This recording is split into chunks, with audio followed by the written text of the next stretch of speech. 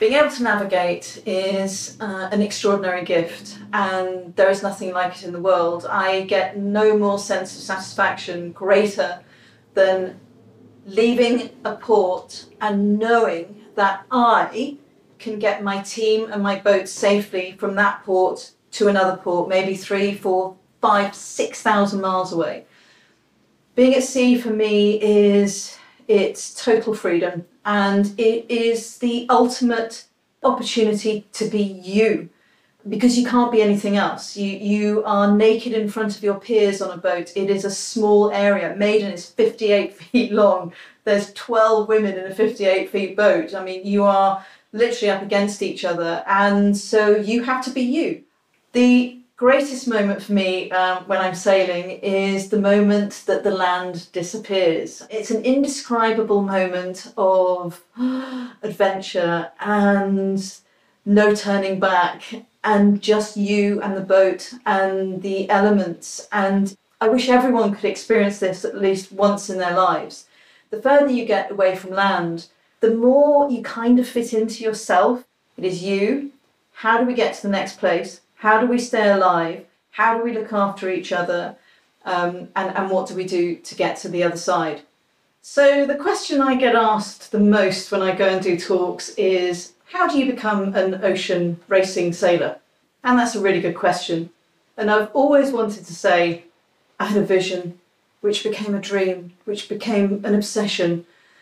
But of course, life's not like that. And one thing I'm really anxious for people to know about me is that my life hasn't gone from A to B, because how many people can say their lives just go from A to B? They think, I'm going to do this, and they go and do it.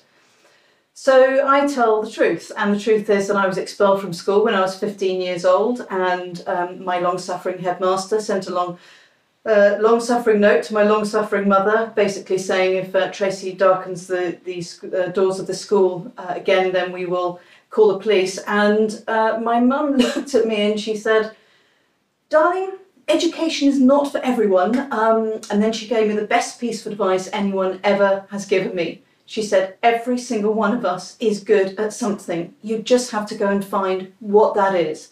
And at the age of 16, she let me go backpacking off to Greece. I ended up working on boats, which was okay. 17 years old, didn't really know what I wanted to do, kind of going with the flow. And then on my second transatlantic, my skipper said to me, can you navigate? And I said, of course I can't navigate. I was expelled before long division. And he said, well, don't you think you should be able to navigate? You know, what happens if I fall over the side? Stop being a bystander in your own life. Stop looking at what you're doing and start taking part. This day for me was the day that my whole life started. I learned to navigate in 2 days, and this is someone who hates numbers and sees them as hieroglyphics. It opened up avenues and opportunities to me that I could never have imagined. I actually managed to get a ride on a Whitbread round the world race boat. It was with 17 South African men and me. I was 21 years old, and it was the longest 9 months of my life. But I went as a cook, I managed to survive until the end, and when I got to the end of this race, I realised that there were 230 crew in this race and 3 women, and I was one of them. And I'm a lousy cook. I'm a really good navigator. I think the second most profound thought in my entire life was, no man is ever going to allow me to be a navigator on their boat, ever. And that is still the case today. In 35 years of the Whitbread, there's only been 2 female navigators that haven't been on all-female crews, and that's how Maiden was born. That was the moment I thought, I've got something to fight for, and I had no idea that I wanted to have this fight, and it was something that I took to like a duck to water. I discovered things about myself that I had no idea existed. I discovered I had a fighting spirit. I discovered I was competitive, never knew that before. And I discovered my second passion, which was equality. I couldn't let this one lie. And it became not just about me wanting to navigate on a boat and having to put my own crew together and my own team, raise my own money, find my own boat so that I could be a navigator. This was about women everywhere. And this was when I realised that this was probably what I was going to spend the rest of my life doing. It took ages for us to find the money to do the 1989 Whitbread Round the World race. And as we looked at all the big multi-million-pound all-male projects around us with their brand new shiny boats, designed for the race, we realised this was not going to be us. We had to make this up as we went along. No one had enough faith in us to give us this kind of money. So I mortgaged my house, and we found an old wreck with a pedigree, an old Whitbread boat who'd already been around the world twice in South Africa. We somehow persuaded some guy to put her on a ship and bring her back to the UK for us. The girls were horrified at the state of the boat. We got a free place in a yard, we got her up on the hard, and we redesigned her, we ripped her apart, we did all the work ourselves. It was the first time that anyone had ever seen women in a shipyard, so that was quite entertaining. Every morning when we would walk in, everyone would just gawp at us. But it also had its advantages because everyone was so helpful. We were such a novelty. We got given a generator, an engine. Do you want this old rope? Yep. Old sails? Yep, we'll have those. So we really made it up as we went along. And I think actually one of the huge advantages that we had was, there was no preconceived idea about how an all-female crew would sail around the world. So whatever we did was okay. And what it also did was it drew people to it. Not just women.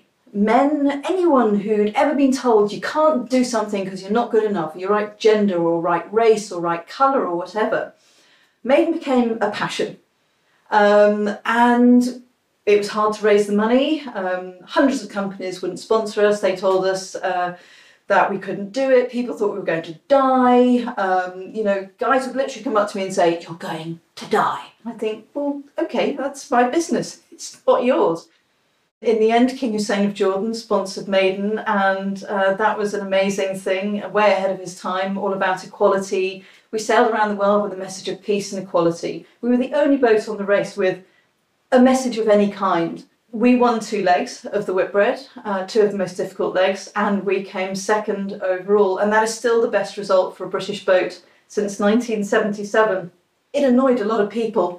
And I think what it did at the time, we didn't realise. We crossed the finishing line, this incredible finish, 600 boats sailing up the Solent with us, 50,000 people in Ocean Village chanting, "Maiden, Maiden," as we sailed in. And so we knew we'd done something that we wanted to do, and we hoped we'd achieved something good, but we had no idea at the time how many women's lives we changed.